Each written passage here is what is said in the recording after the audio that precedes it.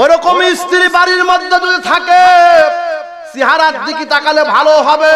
আবার কিছু কিছু উল্লুক মার্কা স্ত্রী আছে, ওই স্ত্রীরা স্বামীকে ভালো অবস্থায় রাখতে চায় না, স্বামীর সাথে সব সময় ঝগড়া করে, এরকম স্ত্রী আছে না নাই? হে ভাবুক ভেবে দেখো, হে ভাবুক ভেবে দেখো, বসে নিরালায় গজব কেন রে দুনিয়ায়, শান্তি কেন নাই রে দুনিয়ায়। ঠিক আরো জোরে কান ঠিক। হে ভাবুক ভেবে দেখো, হে ভাবুক ভেবে দেখো, বসে নিরালায় গজব কেন রে দুনিয়ায়, শান্তি কেন নাই রে দুনিয়ায়। খাঁটি ধার্মিক নাই কদেশে, মুসলিম চলে কাফের বেশে, খাঁটি ধার্মিক নাই কদেশে, মুসলিম চলে কাফের বেশে।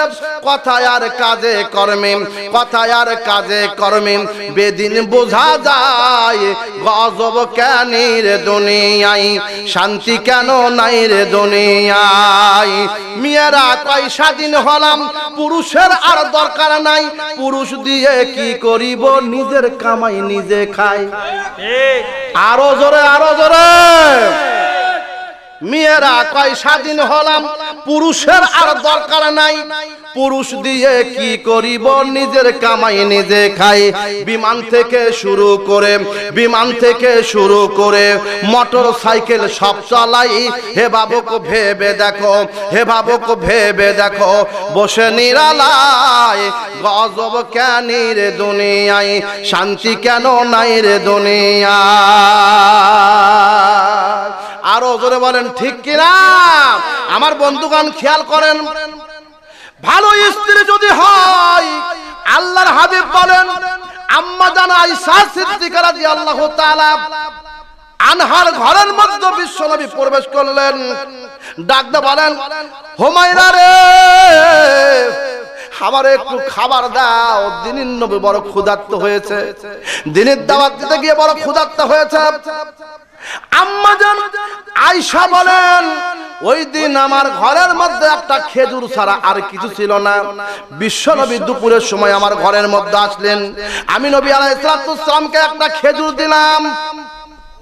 বিশ্বনবী খেজুরটা খাইলেন, ডাক দিয়ে বলেন, অর্ধেকটা খাওয়ার পরে বলে যে তামরাতান ওখরা, আমাকে আর একটা খেজুর দাও। নবীজির এতটুকু খেজুর খায় কোনো পেটের মধ্যে পুঁতি হলো না। ও হুমায়রা রে, আয়েশা রে, আমারে আর একটা খেজুর দাও।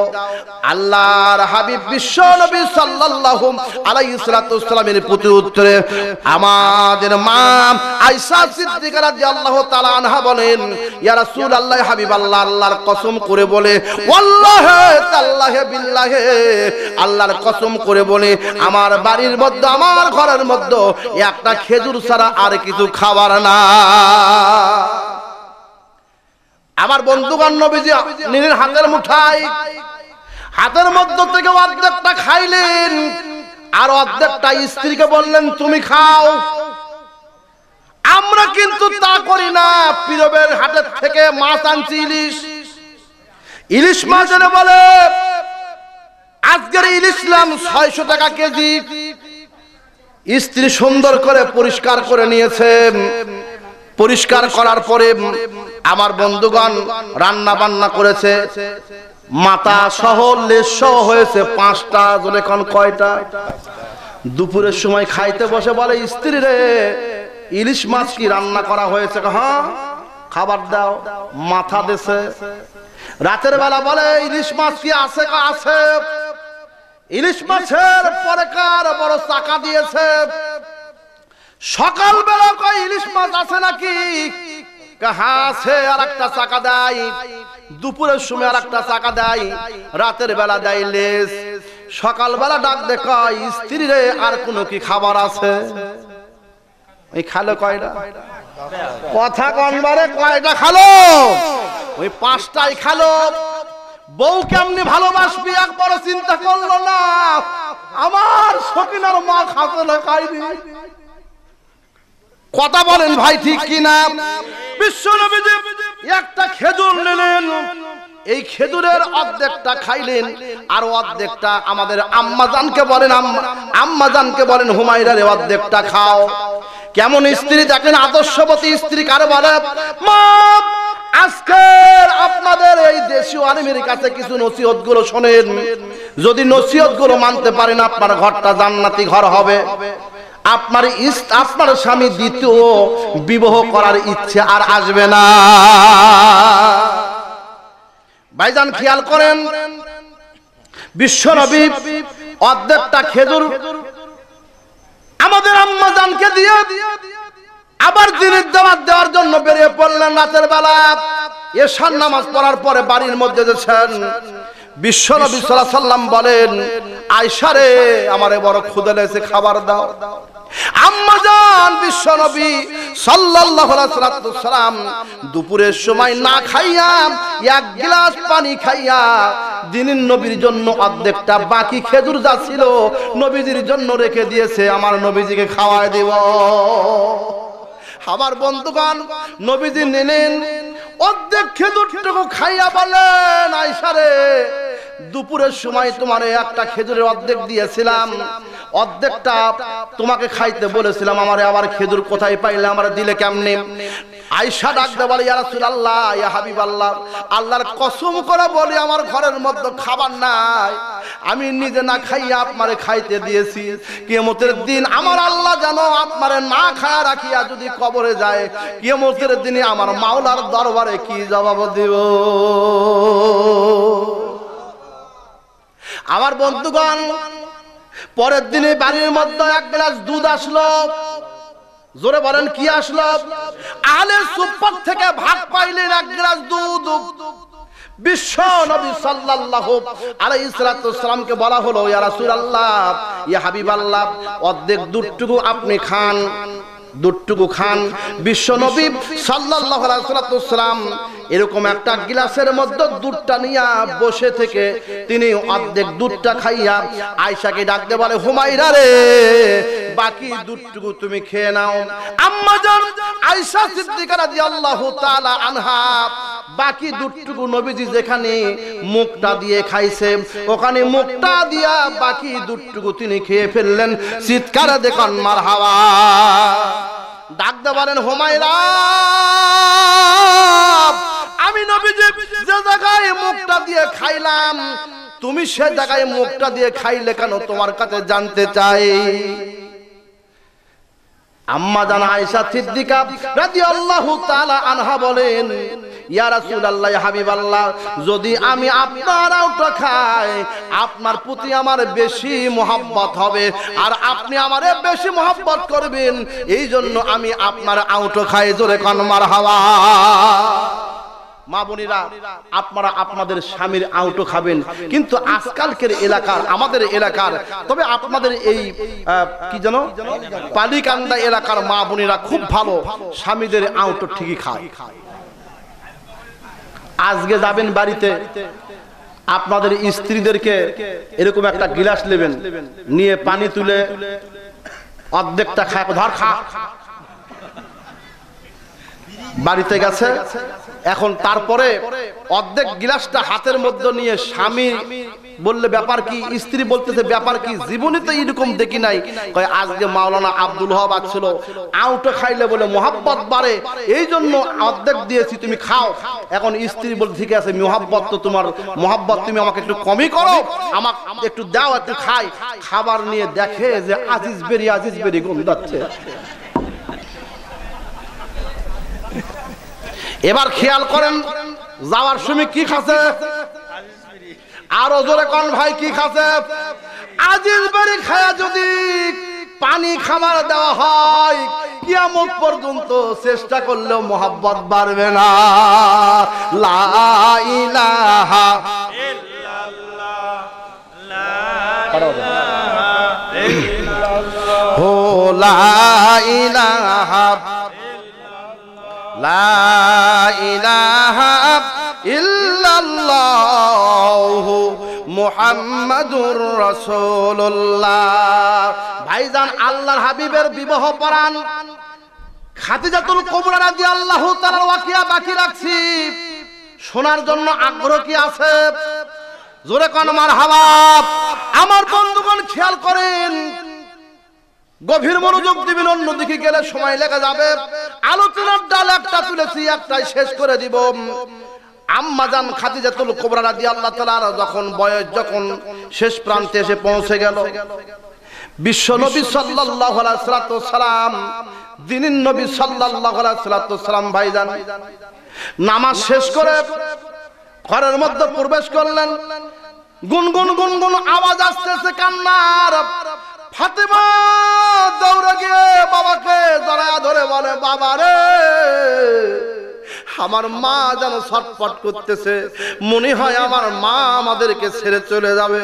বিশ্বনবী দৌড়ে গেলেন, দৌড়ে গিয়ে বিশ্বনবী সাল্লাল্লাহু আলাইহি ওয়াসাল্লাম আম্মা জান খাদিজাতুল কুবরাকে উরুর মধ্যে উঠে আনিয়া হাতের মধ্যে, হাতের আঙ্গুলি যেরকম বছরাত্রে যে দিয়েছিল ওই রকম হাতের মধ্যে হাতের আঙ্গুলি দিয়া ডাক দে বলে, ও প্রাণীর স্ত্রী রে, তুমি মৃত্যু সজ্জায় শায়িত হয়েছো, দিনের জন্য যা কুরবানি করে দিয়েছো, লাউ আরাদাতি যেদিনে লা আতি আন্নাকে, তোমার জন্য আমি কিছু করতে পারবো না। তুমি আমার কাছে কি চাও? তোমার মৃত্যুর সময় আমার কাছে যা চাবে আমি নবীজি তোমাকে তা দিয়ে আমি রাসূল সাল্লাল্লাহু আলাইহি ওয়াসাল্লাম তোমার মনের আশা পুরা করতে চাই। জোরে কান মারহাবা।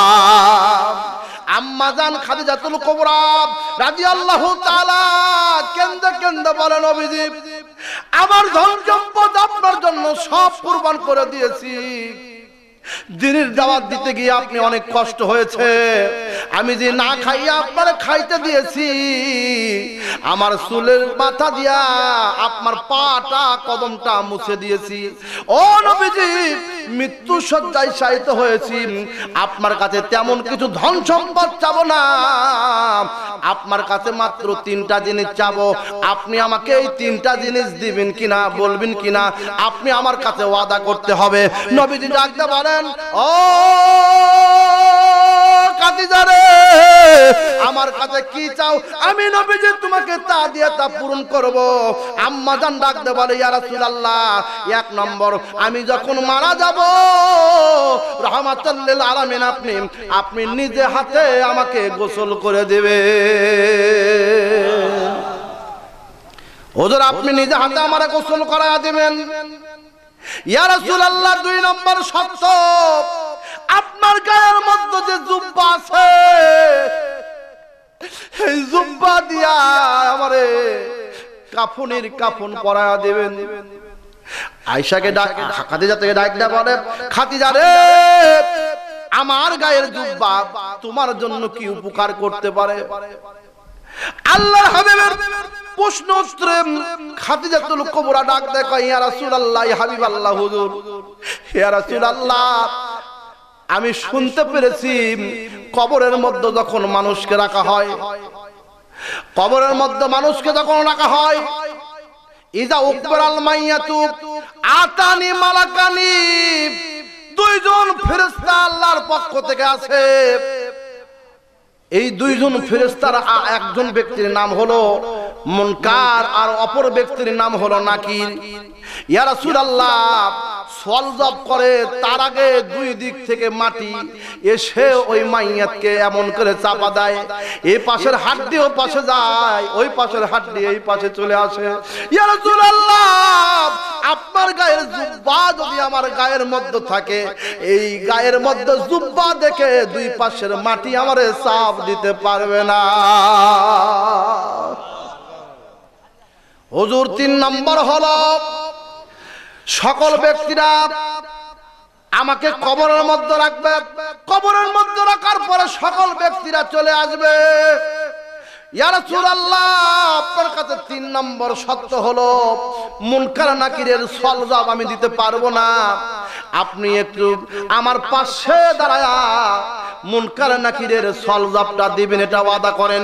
হুজুর, আপনার হাত ধরেছি, যে বাসরাত্রে আপনি আমার হাত ধরেছিলেন, আমার মৃত্যুর সময় আমি আপনার হাত ধরেছি, হুজুর আমি হাত ছাড়বো না, ওয়াদা করেন আপনি আমার এই তিনটা দাবি রাখবেন কিনা, আপনি আমার কাছে ওয়াদা করেন। নবীজি কেন্দে কেন্দে বলে, ও খাদিজা রে, আমি নবীজি ওয়াদা করলাম মৃত্যুর সময় তুমি আমার কাছে যেগুলো আশা করেছো সমস্ত আশাগুলো আমি আল্লাহ রাব্বুল আলামিনের হাবিব পূরণ করব। আমার বন্ধুগণ, সংক্ষেপ করে বলি, রাত অনেক হয়ে গেছে। আমার বন্ধুগণ, বিশ্ব নবী সাল্লাল্লাহু আলাইহি সালাম দেখতে পাইলেন আম্মা জানের ইন্তিকাল হয়ে গেল। ইন্তিকালের সময় কলেমা পড়লেন লা ইলাহা ইল্লাল্লাহু মুহাম্মাদুর রাসূলুল্লাহ। আমার বন্ধুগণ, দুই উরুর মধ্যে ইন্তিকাল হলো, শেষ নিঃশ্বাস ত্যাগ হলো। ইন্তিকাল করার পরে বিশ্বনবী সুন্দর করে গোসলের ব্যবস্থা করলেন, নিজের গায়ের জুব্বা দিয়ে তারে পরনের কাপড় বানায়া দিলেন। আমার বন্ধুগণ, কবরটা খোঁড়া হলো, কবরের মধ্যে রাখা হলো। কবরের মধ্যে রাখার পরে বন্ধুগণ, আজকে যার স্মরণে মিলাদের অনুষ্ঠান, দোয়ার অনুষ্ঠান, তাফসীরুল কোরআন মাহফিল, আমার বড় ভাই এই গ্রামের বাসিন্দা চেয়ারম্যান মকবুল হোসেন সাহেব আমাকে এত বেশি ভালোবাসতো। দেখা হলে আমার সাথে মুসাহাবা করত। আমি দেখতাম আমার হাতের মধ্যে টাকা দিয়েছে, আমি পকেট থেকে বের করে দেখি 500 টাকা দিয়ে মুসাহাবা করেছে। এত মোহাব্বত করত আমাকে। এই মানুষ দুনিয়া থেকে বিদায় হয়ে গেছে। ভাইজান, আমরা দোয়া করি আল্লাহ রাব্বুল আলামিন এই মাইয়াতকে যেন কবরের জিন্দেগিতে ভালো রাখে। জোরে কান আল্লাহুম্মা আমিন। রঙিন এই পৃথিবী সারিতে হইবে, বলেন, রঙিন এই পৃথিবী সারিতেই হইবে, সাদের এই দেহ মাটিতেই খাইবে, শূন্য হবে জিন্দেগানি, কার লাগিয়া এত মায়া এত চোখের পানি, বলেন, কার লাগিয়া এত চোখের পানি। আল্লাহুম্মা সাল্লি মাওলানা মুহাম্মাদ ওয়া আলা আলিহি।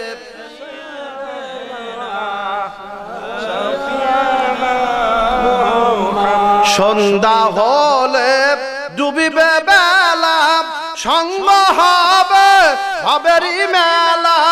সন্ধ্যা হলে ডুবিবে বেলা, সঙ্গ হবে হবেরি মেলা।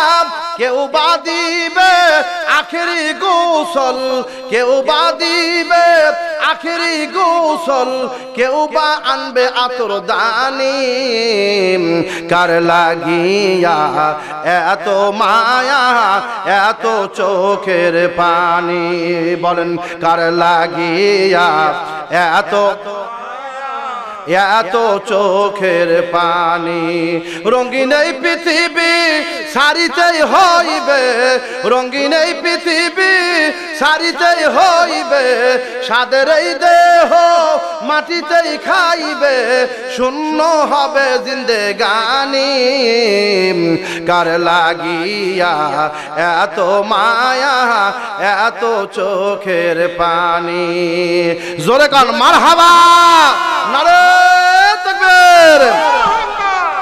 খাদিজাতুল কুবরা রাদিয়াল্লাহু তাআলা আনহা বিশ্বনবী সাল্লাল্লাহু আলাইহি সাল্লাম যখন তাকে কবরের মধ্যে রেখে দেওয়া হলো, নবী সাল্লাল্লাহু আলাইহি সাল্লাম কবরের মধ্যে রেখে দিয়েছে। আমরা যখন মারা যাই, খেয়াল করেন, আমরা যখন মারা যাই মাথা কোন দিকে দেয়? কোন দিকে? উত্তর দিকে দেয়। মুখটা দেয় কাবার দিকে, উত্তর দক্ষিণ মুখে। সুন্দর করে কবর খোঁড়া হয়, শোয়া দেয়, কিন্তু মুখটা এই দিক করে কাবার দিকে করে দেওয়া হয়। বিশ্ব নবী বলেছেন 7 শ্রেণীর মানুষের মুখ যদি কাবার দিকে করে দেওয়া হয়, ওই 7 শ্রেণীর মানুষের মুখগুলো কাবার দিকে থাকবে না, কাবার দিকে থাকবে না। ভাইজান খেয়াল করেন, আলোচনা করতে গেলে সময় লেগে যাবে, গভীর মনোযোগ দিবেন।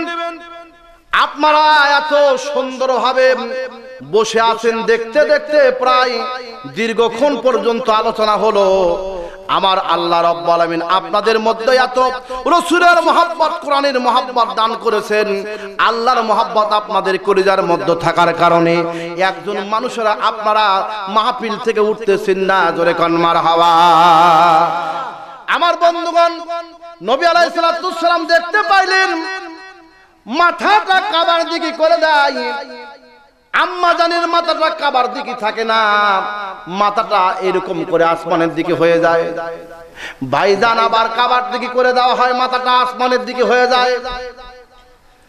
সকল মানুষের মধ্যে সরগোর পড়ে গেল, আলোচনা, পর্যালোচনা, সমালোচনা। হাইরে খাদিজা এমন কিছু আমল করেছে যার কারণে মুখটা কাবার দিকে নাই, আসমানের দিকে হয়।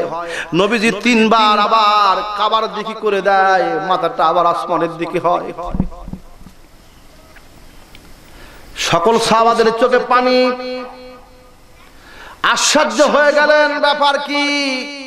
কাবার দিকে মুখ করে দেওয়ার সঙ্গে সঙ্গে আবার আসমানের দিকে হয়। একবার 2 বার নয়, 3 বার একই রকম হয়ে গেল। নবী আলাইহিস সালাম চোখের পানি ছেড়ে দিয়ে আল্লাহর দরবারে কান্না করা শুরু করলেন। সাহাবারা কান্নাকাটি শুরু হয়ে গেল। এই অবস্থায় কবর দেওয়া হবে। সকলের মধ্যে আলোচনা, পর্যালোচনা, সমালোচনা হলো। বিশ্ব নবী চোখের পানি ছেড়ে দিয়ে আল্লাহর দরবারে দরখাস্ত করলেন। আল্লাহ রাব্বুল আলামিনের পক্ষ থেকে বিশ্ব নবীর জন্য ফয়সালা চলে আসলো, জোরে কান মারহাবা। এই যে ফয়সালা চলে আসলো, এই ফয়সালা শোনার জন্য আগ্রহ কাদের আছে একটু হাত তুলে দেখান। এত সুন্দর ওয়াকিয়া জীবনে হয়তো আমরা অনেকেই শুনি নাই, আজকে একটু শুনলাম। 2 হাত তুলে নবীজির জন্য একটু হাত তুলে তাকবীর দেখান।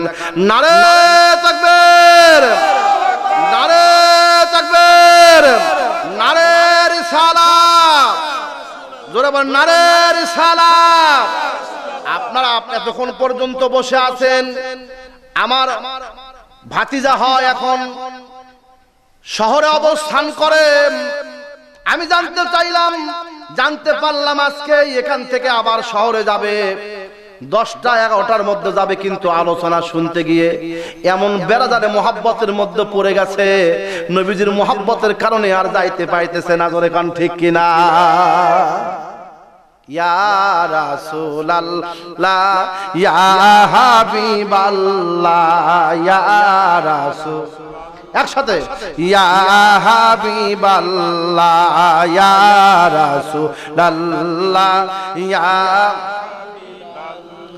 আমারি মৌতের নিদান কালে থাকিও নবী গো আমারি শিয়রে, আমারি মৌতের নিদান কালে থাকিও নবী গো আমারি শিয়রে, সুপারিশ করিও পুলসিরাতের ঘাটে, ইয়া রাসূলুল্লাহ, ইয়া হাবিবাল্লাহ, ইয়া রাসূলুল্লাহ, জোরে কোন মারহাবা। আমার বন্ধুগণ খেয়াল করেন, নবীজি বারবার পশ্চিম দিকে যায়, পশ্চিম দিকে মাথা না, আবার মাথাটা আসমানের দিকে হয়, আবার মাথাটা পশ্চিম দিকে দিলে মাথাটা আবার আসমানের দিকে হয়, আবার মাথাটা পশ্চিম দিকে দিলে আবার মাথাটা আসমানের দিকে হয়। ভাইজান, এই জন্য একজন আদর্শবতী মহিলা যদি হয়, ওই মহিলার জন্য স্বামী যদি আল্লাহর দরবারে দরখাস্ত করে, নবীজি বললেন কোন স্ত্রী যদি স্বামীর মন খুশি করে মারা যায়, আল্লাহর হাবিব বলেন আল্লাহর কাছে প্রার্থনা করলে আল্লাহ আমার স্ত্রীকে তুমি মাফ করে দাও, বিশ্ব নবী বলেন সঙ্গে সঙ্গে তাকে মাফ করে দিয়ে আল্লাহর জান্নাত দান করবে। তদ্রূপ ভাবে স্বামী যদি মারা যায়, স্বামী মারা যাওয়ার পরে স্ত্রী যদি আল্লাহর দরবারে হাত তুলে বলে, আল্লাহ আমার স্বামী আমার কাছে বড় ভালো ছিল, আল্লাহ মেহেরবানি করে আমার স্বামীকে তুমি মাফ করে দাও, নবীজি বলেন সঙ্গে সঙ্গে আমার আল্লাহ রাব্বুল আলামিন ওই স্বামীর কবরটাকে জান্নাতের টুকরা বানায়া দেয়। সুবহানাল্লাহ। তো জোরেই ঠিকই বললেন, কিন্তু আপনি মরে গেলে আপনার স্ত্রী আপনারে ভালো বলবে, এই গ্যারান্টি কি আছে? আমি বক্তারি নাই, আপনাদের কুত থাকবে। বাড়ির মধ্যে গেলে দা কুড়াল সম্পর্ক, কথা কোন ঠিক কিনা ভাইজান? এই জন্য একজন ভালো একজন ব্যক্তি ছিল, নাম তার বালাম বিন বাউর। এই বালাম বিন বাউর বনি ইসরাইলের একজন মুস্তাজাবুদ দাওয়া ছিল। আল্লাহর কাছে প্রার্থনা যা করত আল্লাহ তা শুনতো। আল্লাহর কাছে বলতো, আল্লাহ বনি ইসরাইলকে তুমি জয়লাভ করে দাও, আল্লাহ জয়লাভ করত। কিন্তু বাড়ির মধ্যে আসলেন শয়তান, আসে ডাক দে বলে, ও বালাম বিন বাউরের স্ত্রী রে, ও বালাম বিন বাউরের স্ত্রী রে, তোমার স্বামী মুসা নবীর জন্য দরখাস্ত করে, তোমার স্বামীরে বুঝাও। কয় বুঝে লাভ হয় না, আমার স্বামী আমার আনুগত্য করে না, আমার স্বামীর আনুগত্য না করলে আমার ধরে পিটে, আমার স্বামী আমারে নামাজের ট্রেনিং দেয়, রোজার ট্রেনিং দেয়, সৎ কাজের আদেশ দেয়, বুরকা পরে চলার জন্য বলে, কিন্তু আমি এগুলো শুনি না। এই জন্য স্ত্রীর সঙ্গে সঙ্গে স্ত্রী বলে স্বামীর সাথে আমার দ্বন্দ্ব হয়। ভাইজান খেয়াল করেন, বালাম বিন বাউর বলেন, বালাম বিন বাউরের স্ত্রী বলেন, ও শয়তান রে, তোমার কথা শুনলে কি লাভ? কয় তোমাকে আমি 3 ভরি সীতাহারের মালা দেব। কয় ভরি?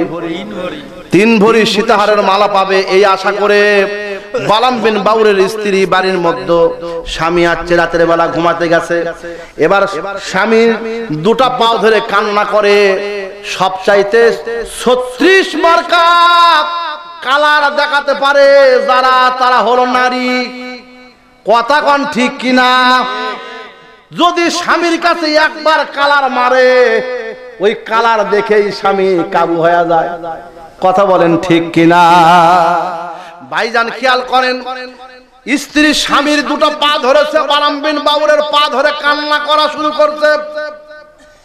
এই মায়াবী কান্না শিখাইছে নারীদেরকে, মায়াবী কান্না শিখাইছে শয়তান। এই মায়াবী কান্না করার কারণে, শিখার কারণে হযরতে আদম নবী আলাইহিস সালাতু ওয়াসসালাম আম্মাজান হাওয়া আলাইহিস সালাতু ওয়াসসালামের কান্না দেখে তখন তিনি কি খেয়েছিলেন? গন্ধব খেয়েছিলেন। জোরে কান ঠিক কিনা? ভাইজান খেয়াল করেন, আজকে সেই বালাম বিন বাউর 2 পা ধরেছে তার স্ত্রী, ডাক দে কয়, প্রাণীর স্ত্রী, প্রাণীর স্বামী রে, তোমার পা ধরেছি, পা ছাড়বো না যতক্ষণ পর্যন্ত তুমি আমাকে বলবে মুসা নবীর জন্য আল্লাহর দরবারে বদদোয়া না করবে, ততক্ষণ পর্যন্ত আমি তোমার পা ছাড়বো না। স্বামী যখন এই অবস্থা দেখলেন, বেতাল হয়ে গেলেন, মনে মনে চিন্তা করলেন, একবার বললে কি হবে? এই চিন্তা করে বলেন, ঠিক আছে ও স্ত্রী রে, তোমার কথা আমি রাখে দিলাম, ঠিক আছে, কালকে যাই নামাজ নিয়া গাধার উপর চড়ে আমি মুসা নবীর জন্য, আমি যেখানে গিয়ে যে উপত্যকায় গিয়ে নামাজ পড়ে আল্লাহর কাছে হাত তুলে দোয়া করতাম, ওখানে গিয়ে আমি মুসা নবীর জন্য আল্লাহর দরবারে আল্লাহর দরবারে বদদোয়া করব। এই বলে সকালবেলা হয়ে গেল, মুসা নবী আলাইহিস সালামের বিরুদ্ধে বালাম বিন বাউর গাধার উপর চড়ে উপত্যকায় পৌঁছে গেলেন, যাই নামাজ বিছাইলেন, আগের মতো আল্লাহর দরবারে হাত তুলে বলে, আল্লাহ একদিন পর্যন্ত দোয়া করেছি বনি ইসরাইলের পক্ষে, মুসা নবীর পক্ষে, আজকে আল্লাহ তোমার দরবারে দরখাস্ত করি বনি ইসরাইলের বিপক্ষে, মুসা নবীর বিপক্ষে, আল্লাহ মুসা নবীকে তুমি পরাস্ত করে দাও আর ফেরাউনকে তুমি জয়লাভ করে দাও। জোরে কন্না উযুবিল্লাহ। এই দরখাস্ত ভালো করলেন না খারাপ করলেন? হাদিস শরীফে এসেছে, ওয়া আন আবি হুরায়রা রাদিয়াল্লাহু তাআলা ক্বালা রাসূলুল্লাহি সাল্লাল্লাহু আলাইহি সাল্লাম মান আদা আলী ওয়ালিয়ান ফাকাদ আযানতু বিল হারবে। নবীজি বলেন ওলির বিরুদ্ধে যদি নবীর বিরুদ্ধে যদি বদদুয়া করা হয়, ওই নবী যদি আল্লাহর দরবারে দরখাস্ত করলে আল্লাহ শুনবে। আর যদি নবীর বিরুদ্ধে দরখাস্ত করা হয়, আল্লাহর হাবিব বলেন আল্লাহ পাক বলেছে ফাকাদ আযানতু বিল হারবে, আমার ওলির বিরুদ্ধে যদি যুদ্ধ ঘোষণা করো, আমি আল্লাহ তোমার বিরুদ্ধে যুদ্ধ ঘোষণা করব। জোরে কান মারহাবা। কারণ হলো এই জন্য আমার ওলিরা আমারে ডাকে নিশিরাত্রিতে চোখের ঘুমগুলো হারাম করে চোখের মধ্য থেকে পানি দিয়ে বলে, চোখের মধ্য থেকে পানি ছেড়ে দিয়ে বলে। নবীজি বলেন মামিন আব্দুল মুমিনিন ইয়াখরুজু মিন আইনাইহি দুমউন ওয়া মিন কানা মিসলু রাসুদ দুবাবি মিন খাশিয়াতিল্লাহ সুম্মা ইয়াসিবু সাইয়ান মিন হুররি ওয়াজহিহি হারামাল্লাহু আলান নার আও কামা ক্বালা আলাইহিমুস সালাতু ওয়াস সালাম রাওয়াহুল ইবনে মাজাহ। নবীজি বলেন মানুষের চোখের মধ্য থেকে যদি এক ফোঁটা মাছির মাথার মতো পানি বের হয়, বিশ্বনবী বলেন ওই ব্যক্তির চোখের মধ্য থেকে মাছির মাথার মতো এক ফোঁটা পানি আসার কারণে হারামাল্লাহু আলান নার, আমার আল্লাহ তার উপর জাহান্নামের আগুনকে হারাম করে দেয়। জোরে কান মারহাবা, আরো জোরে কান মারহাবা। আমার বন্ধুগণ শুধু তাই না, বালাম বিন বাউর বদদুয়া করতেছে মুসা নবীর বিরুদ্ধে। আল্লাহ হাতের মধ্য থেকে এরকম করে হাতটা নিচে পড়ে গেল। মুসা নবীর বিরুদ্ধে দরখাস্ত করার কারণে জিহ্বাটা কুকুরের মধ্যে বের হয়ে গেল। মারহাবা কোন, আরো জোরে কোন মারহাবা। বাড়ির মধ্যে চলে গেলেন, পিছন দিক থেকে ডাক দে বলে ও বালাম বিন বাউর রে, আমার ওলির বিরুদ্ধে আল্লাহর বিরুদ্ধে নবীর বিরুদ্ধে দরখাস্ত করেছো, আমি আল্লাহ তোমাকে সুযোগ দিলাম, 3টা দরখাস্ত তোমার মঞ্জুর করব। জোরে বলেন মন খারাপ ওয়াজ কি চলবে? সূর্য যত দিন উঠবে কোরআনের তাফসীর চলবে। ঠিক ঠিক, আরো জোরে কোন ঠিক ঠিক।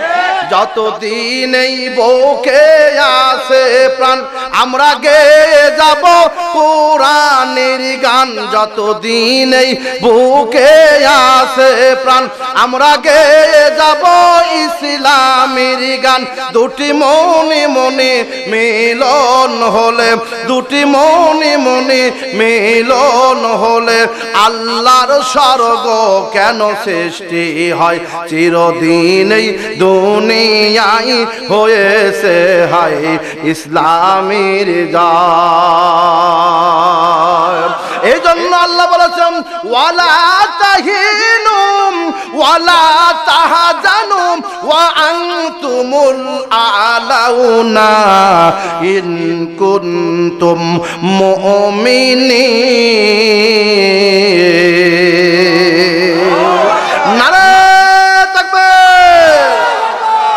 আমার বন্ধুগণ, তাহলে এমনও কিছু কথা আছে যা নিজের স্ত্রীকেও বলা যাবে না। বলে কি হলো? এমন ক্ষতি, ওই জাহান্নামে গেল। আল্লাহ সুযোগ দিল, এ বালাম, এ বাউল, আমার কাছে বহু ইবাদত করেছিস, আমারে বহু ডেকেছিস, তোকে আমি 3টা দিলাম, 3টা সুযোগ দিলাম, আমার কাছে যা চাবি। আল্লাহ রব্বুল আলামিন বলেন যাকে আল্লাহ হেদায়েত দান করে তার কপালে হেদায়েত আছে। ইয়াহদিন মাইয়াশাউ ইলা সিরাতিম মুস্তাকিম।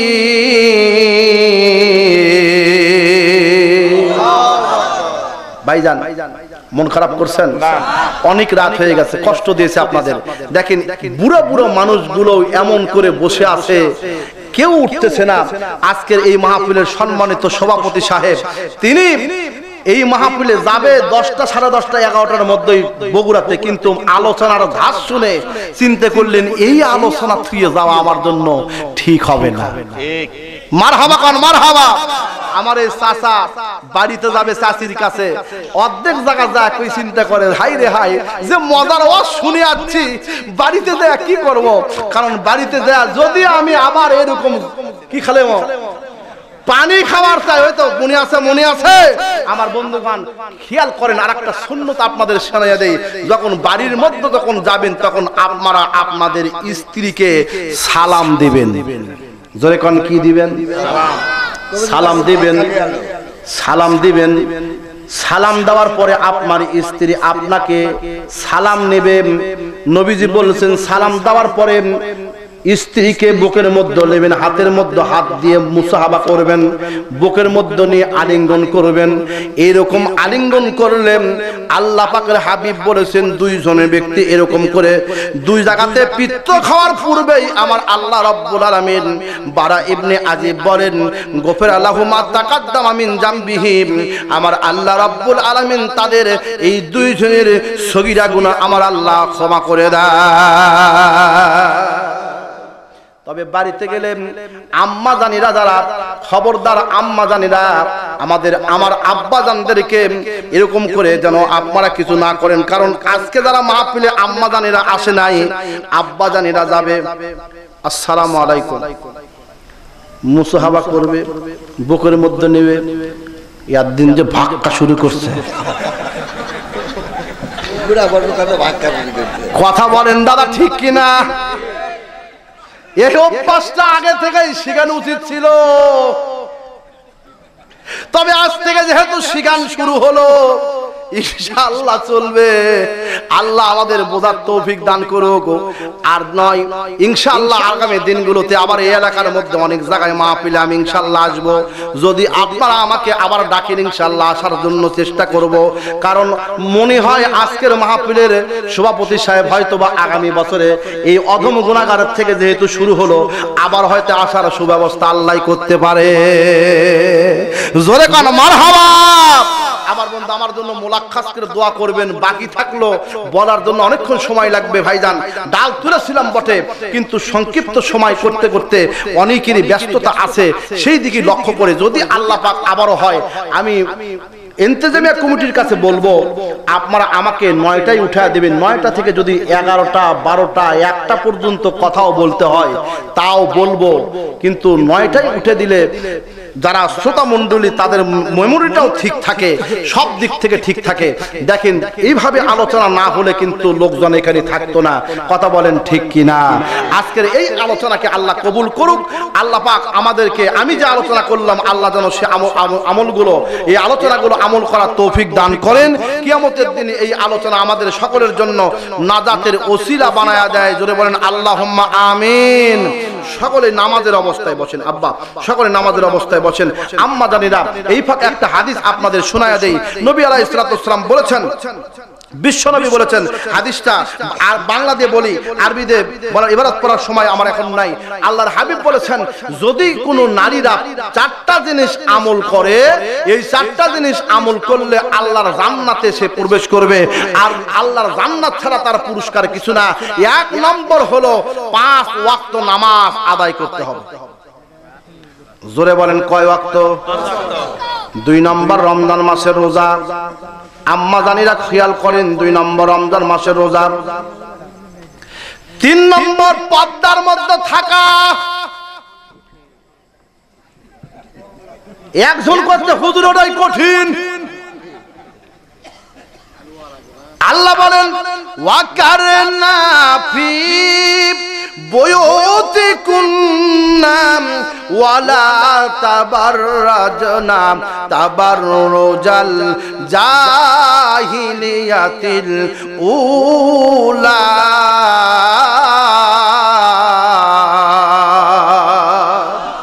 ভাইজান কি করব? যে আলোচনার দিকে যাই সেটা হাদিস আর কোরআন আমার সামনে আসে, না বলে যার পারি না। এজন্য কি মন খারাপ করতেছেন? আমি কিচ্ছা কাহিনী বলি, তার মধ্যে বলি না তা না, তার মধ্যে সব কোরআন এবং হাদিস থেকে বলি। বাহিরের অযথা গল্প করে এখানে কোনো লাভ। আজকের আলোচনা বুঝতে হবে কি হুজুর আলোচনা করলেন। স্বামী স্ত্রীর মহব্বত যদি হয় তাহলে নামাজের মধ্যেও শান্তি আছে। কথা বলেন ঠিক কিনা? আমার বাস্তব একটা কথা বলি, আমি যখন প্রাইমারিতে পড়ি, বাস্তব একটা কথা বলি আমি আপনাদের কাছে। প্রাইমারিতে পড়ার সময় ক্লাস 3তে একটা পড়া আছে, কি ক্লাস 4-এ একটা পড়া আছে, পারিব না এ কথাটি বলিও না আর কেন পারিবে না তাহা ভাবো একবার, একবার না পারিলে দেখো শতবার। এই পড়াটা আমাদের দিয়েছে, কিন্তু ওই দিন একদিন, 2 দিন, 3 দিন করতে করতে 7 দিনের মাথায় আমাদের একজন স্যার ছিল, কোনোদিন আমাদেরকে মারে না, পান্টি আনে না, আমাদেরকে শাসনও করে না, পারে না। কিন্তু একদিন দেখি এমন এরকম একটা ব্যাট, ইনকে মোটা ব্যাট, আগে কিন্তু ব্যাটের প্যান্টি ছিল, আছে না? আপনারা তো যারা ছোট ছোট বাচ্চা, ওরা তো মারাই যায় না, বাড়ি আসে মারে কি থোসে, মারে জাম থইনি না, জাম থোসে বাঁচেই আছে। কথা কন ঠিক কি না? এখন মারা যায় না। আমার বন্ধু খেয়াল করেন, দেখেন যে ওই স্যার, আমার বাস্তবতা বলি, ওই স্যার আমাদেরকে আসে, ওই ক্লাসের মধ্যে আমাদের 2 জনের পড়া, আমারও পড়া হচ্ছে, আর একজন ছাত্র তারও পড়া হচ্ছে, আর ছাত্রীর মধ্যে একজনের হয়েছে। এই 3 জনের পড়া আমাদেরকে বসে রাখছে, আর এভাবে সকল ছাত্রীদেরকে দাঁড়ায় দিচ্ছে।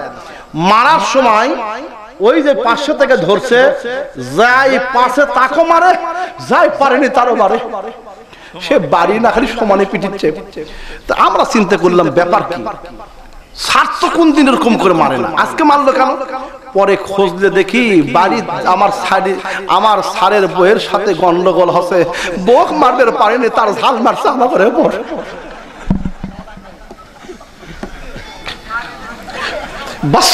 কথা বললাম, এই যদি অবস্থা হয়, স্বামী স্ত্রীর অবস্থা সবচাইতে বড় অবস্থা, কারণ স্বামী স্ত্রীর মধ্যে মহব্বত না থাকলে কোনো জায়গায় শান্তি নাই। কথা বলেন ঠিক কিনা? এই জন্য হাদিস শরীফে বলা হয়েছে, নবীজি বলেছেন দুনিয়ার সবকিছু হলো সম্পদ তুল্য, সবচাইতে বড় সম্পদ হলো নেক স্ত্রী। এই জন্য আমাদের স্ত্রীদেরকে নেক স্ত্রী বানাতে হবে। জোরে বলেন আল্লাহুম্মা। আল্লাহ পাক আমাদেরকে আজকের যে আলোচনা করলাম, আমলের ওয়াজগুলো করলাম, আল্লাহ এই আমলের ওয়াজগুলো আমি নিজে যেন এবং আপনাদেরকে যেন আমল করার তৌফিক যেন আল্লাহ দান করেন, বলে আল্লাহুম্মা আমিন। আল্লাহ পাকের দরবারে হাত তুলে বলেন আল্লাহুম্মা আমিন। রব্বানা যালামনা আনফুসানা ওয়া ইন লাম তাগফির লানা ওয়া তারহামনা লানাকুনান্না মিনাল খাসিরিন। আল্লাহ, দেখতে দেখতে আল্লাহ 3 ঘন্টা পার হয়ে গেছে আল্লাহ আলোচনা। রব্বুল আলামিন, এত রাত পর্যন্ত তোমার বান্দারা আল্লাহ চোখের ঘুমগুলো হারাম করে বিছানাকে লাথি মেরে ফেলে দিয়ে স্ত্রী পুত্র পরিজনকে রেখে আয় আল্লাহ নিশি রাত্রিতে তোমার দরবারে হাত পাতাইছে। আল্লাহ, একজন তোমার বান্দারা মাহফিল থেকে উঠতে চায় না। রব্বুল আলামিন, এলাকার মুসলমান আমারে বড় ভালোবাসে, যেখানে আমার নাম দেখে সেখানে দৌড়ে গিয়ে আমার আলোচনা শুনি। আল্লাহ রব্বুল আলামিন, তোমার দরবারে ফরিয়াদ জানাই। আল্লাহ, একবার চেয়ে দেখো কত আলিম ওলামা হাত তুলেছে। আল্লাহ, খাস করে তোমার আরাফাতের বন্ধুরা, আল্লাহ তোমার কাবার মেহমান, তোমার মেহমান, আল্লাহ তোমার দরবারে হাত পাতাইছে। মেহেরবানি করে যার হাত তোমার দরবারে কবুল হয়, ওই হাতের ওসিলা করে আমাদের প্রত্যেকের জীবনের গুনাহ মাফ করে দাও রব্বুল আলামিন। একবার চেয়ে দেখো কত দাড়ি পাকা বাবজিরা হাত পাতাইছে। আল্লাহ, কত যুবক ভাইরা হাত পাতাইছে। আল্লাহ, কত আম্মা জানিরা, কত আব্বা জানিরা, বাবা হারা, মা হারা, আজকের দিনে আল্লাহ ছুটি পাইছে। আল্লাহ মাহফিলের মধ্যে উকি মারে দেখতেছে, আর ডাকতে বলতেছে, প্রাণীর বেটা রে, ও প্রাণীর বেটি রে, আমার জন্য দোয়া না করে বাড়িতে আসবে না। রব্বুল আলামিন, খাস করে আল্লাহ, আল্লাহ যার স্মরণে এই মাহফিল, আল্লাহ আমি আশা করেছি এই প্রতি বছর, এবছর থেকে শুরু হলো, আল্লাহ নেকের বীজ বপন করে দিলাম। আল্লাহ, যতদিন পর্যন্ত আমার ভাতিজার হায়াত থাকবে, প্রতি বছর আল্লাহ তার বাবার স্মরণে এরকম একটা অনুষ্ঠান করার তৌফিক দাও। আল্লাহ, তার কবরের হাদিয়া পৌঁছে দাও। হ্যাঁ আল্লাহ, যে মসজিদের স্মরণে আল্লাহ এই মসজিদকে আল্লাহ মেহেরবানি করে কবুল করে নাও। তার আল্লাহ মেহেরবানি করে তার উন্নতি কামনা করে তোমার দরবারে রব্বুল আলামিন। মাগরিব থেকে শুরু করে রাত পর্যন্ত যারা কথা শুনেছে, যে সকল আলোচক আলোচনা করেছে, প্রত্যেক আলোচকের আলোচনাকে তুমি কবুল করো রব্বুল আলামিন। আমি আলোচনা করলাম, আল্লাহ এগুলো আলোচনাগুলো কবুল করে নিয়ে সোনার মদিনায় দয়ার নবী আলাইহিস সালাতু ওয়াস সালামের রওজা মোবারকে পৌঁছায় দাও। আল্লাহ একবার সে দেখো আল্লাহ, আমরা তো অন্য কোনো ব্যক্তির কাছে হাত পাতাই নাই। মানুষ যখন ভিক্ষা করতে যায়, একটা বাড়ির মধ্যে হাত মারে, একটু খাবার দাও, একটু ভিক্ষা দাও। বাড়িওয়ালা ব্যস্ত থাকলে বলে না, আমার বাড়ির মধ্যে আজকে খাবার হবে না, ভিক্ষা হবে না, অন্য বাড়িতে যাও। অন্য বাড়িতে না পাইলে অন্য গ্রামের মধ্যে যায়, একটা না জায়গায় আরেকটা জায়গায় পাই। কিন্তু আমরা যে তোমার দরজার ভিক্ষুক আল্লাহ, দরজা যে আমাদের একটা, যদি তুমি ফেরত দাও কোন দরজায় গিয়ে হাক ছাড়বো? সকল দরজা হইতে আল্লাহ ফিরিয়া তোমার দরজায় রইলাম হাত পাতায়া, তোমার দরজায় রইলাম হাত পাতায়া। আমি পাপী, তুমি দয়াল আল্লাহ, চিরদিন কোন কালেও শোধ হবে না তোমার ঋণ। ইয়া আল্লাহ ইয়া রহমান ইয়া রহিম, মেহরবানি করে আমাদের মাফ করে দাও, আমাদের সালাম কানি সোনার মদিনায় পৌঁছা দাও। যে নবী আমাদের জন্য এখন পর্যন্ত রওজা শরীফের মধ্যে ইয়া হাবলি উম্মতি ইয়া হাবলি উম্মতি বলে কান্না করে, হে আল্লাহ ওই নবী আলাইহিস সালাতু ওয়াস সালামের রওজা মোবারকে পৌঁছা দাও। আমি যদি হইতাম মদিনার কবুতর, উড়িয়া যাইয়া বসতাম নবীজির রওজা পর। ইয়া রাহমাতাল লিল আলামিন, ইয়া রাহমাতাল লিল রব্বুল আলামিন, তোমার হুজুরে পূর্ণ সাল্লাল্লাহু আলাইহি ওয়াসাল্লামের রওজা মোবারকে পৌঁছা দাও। জান্নাতুল বাকি, জান্নাতুল মাওয়াল্লা, জিদ্দা হিদ্দা মুজদালিফায় যে যেখানে ঘুমায় আছে, আহলে বাইতের সদস্যরা ঘুমায় আছে, আল্লাহ খাস করে ইমাম হাসান হুসাইন ফাতেমাতুজ জাহরা রাদিয়াল্লাহু তাআলা আনহা, আল্লাহ সকলের রূহের পরে হাদিয়াটুকু পৌঁছা দাও। কাদেরিয়া, সিস্তিয়া, মুজাদ্দিদিয়া, নকশবন্দিয়া, ওয়াইসিয়া, কারামদিয়া, বাইজিদ বুস্তামি, বাকাবিল্লাহ রাহমাতুল্লাহ আলাইহি, আল্লাহর ওলিরা যে যেখানে ঘুমায় আছে সকলের রূহের পরে হাদিয়াটুকু পৌঁছা দাও। আল্লাহ আমাদের এই স্বাদের বাংলাদেশকে তুমি কবুল করো। আল্লাহ বাংলাদেশের সকল আম্বিয়াদের কবুল, সকল আউলিয়াদেরকে কবুল করো, নেককার বান্দা বান্দীদেরকে তুমি কবুল করো, সলফে সালেহিনদের কবুল করো, আলিম ওলামাদের কবুল করো রব্বুল আলামিন। তোমার দরবারে ফরিয়াদ জানাই আল্লাহ, বাংলাদেশের মুসলমানদেরকে একই প্ল্যাটফর্মে আসার মতো তৌফিক দান করো আল্লাহ। তোমার দরবারে ফরিয়াদ জানাই, আজকের এই মাহফিলে তোমার দরবারে হাত পাতাইছি আল্লাহ, কেউ বা দরদের বাবা হারা, কেউ বা দরদের মা হারা, আবার এমন এমন ব্যক্তি হাত তুলেছে আব্বা বলে ডাক দিবে জনম দুঃখিনী আব্বা দুনিয়ায় নাই, মা বলে ডাক দিবে জনম দুঃখিনী মা দুনিয়ায় নাই। বাবার কবরের পাশে ডাক দিলে বাবা যে আর ওঠে না, মার কবরের পাশে মা বলে ডাক দিলে মা যে আর জবাব দেয় না। আমার কবরের পাশে দাঁড়ায়া কান্দিরে দরদি মা কথা কয় না রে, কেমন করিয়া ঘুমায়া আসো মা জানন্দকার কবরে শুই। এই মাহফিলের দিনে সবাই তো হাসে খেলে, আমরা কান্দি তোমার লাগিয়া। রব্বুল আলামিন আমাদের হাতকে কবুল করো। আল্লাহ মাহফিলের সভাপতি সাহেবকে কবুল করো, আয় আল্লাহ সভাপতি সাহেবকে কবুল করো, ইন্তেজামিয়া কমিটির যুবক ভাইরা আল্লাহ যারা সার্বিক তত্ত্বাবধানের ব্যবস্থা করেছে, শ্রম দিয়েছে, আল্লাহ তাদেরকে হিম্মতে শক্তি বাড়ায়া দাও, দ্বীনের জন্য তাদেরকে আল্লাহ কবুল করো। মঞ্চে যারা আছে, এই মাহফিলের প্যান্ডেলে যারা আছে, মা বোনেরা যারা আছে, সকলের জীবনের গুনাহ মাফ করে দিছো, এই আশা করে তোমার দরবার থেকে আমরা হাত নামাইলাম।